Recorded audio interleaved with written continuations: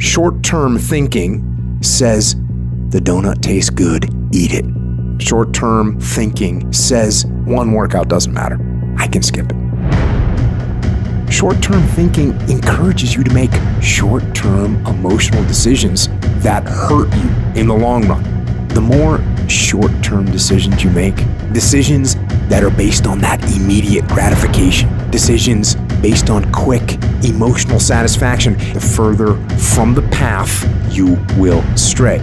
That's why I say you've got to pay attention.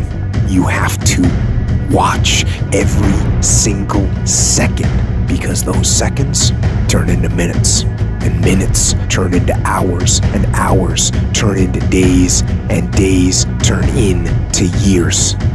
You need tactical wins. You need to win battles in order to win the war. You need to get out of bed, you need to run, you need to work out, you need to read and study and practice, and you need to do things that you don't necessarily want to do. And I know that can be hard. That's why people lose the war. The daily fight is a challenge.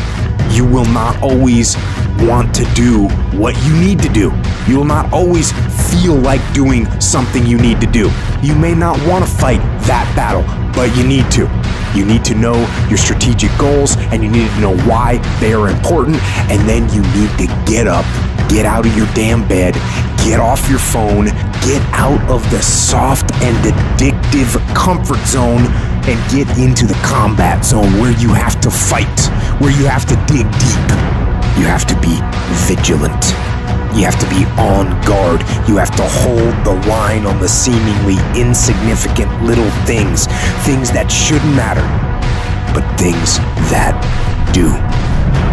You gotta stop telling yourself that you're doing enough. You have to do more. In life, it's never enough until you feel this overwhelming feeling of man, I'm outworking the crowd. I'm outworking everybody. I'm doing more. Once you get there, that's when you know you've done enough. Think strategic all the time. Before any action or any inaction, ask yourself, is this action going to make me stronger or weaker? You have to tell yourself the truth. And the truth is, you have time, you have the skill, you have the knowledge and the willpower and the discipline to get it done. Most people don't ever make it where they want to go because they give themselves mental outs. They can say, oh, this business doesn't make enough money, so they quit. You have to learn to train your brain with a zero options mentality. You have to learn to seek out to be uncomfortable. You have to put yourself in positions where your back is against the wall. That's when you're gonna fucking fight.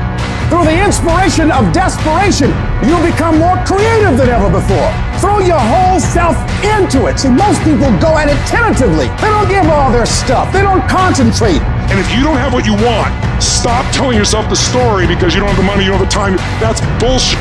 It's because you haven't committed yourself where you would burn your boats. If you want to take the fucking island, burn your fucking boats, and you will take the island, because people, when they're going to either die or succeed, tend to succeed. When you don't have any other option but to succeed, your chances of success are pretty fucking good. It is, I am going to fucking succeed no matter what I have to do, no matter how hard it is, no matter how difficult the road, no matter how many obstacles stand in my way, no matter how many people stand in my way, no matter what. On the days I don't feel like it, guess what? I'm still getting up, I'm still putting my fucking work boots on, and I'm still going out and kicking fucking ass. That's what people who succeed do.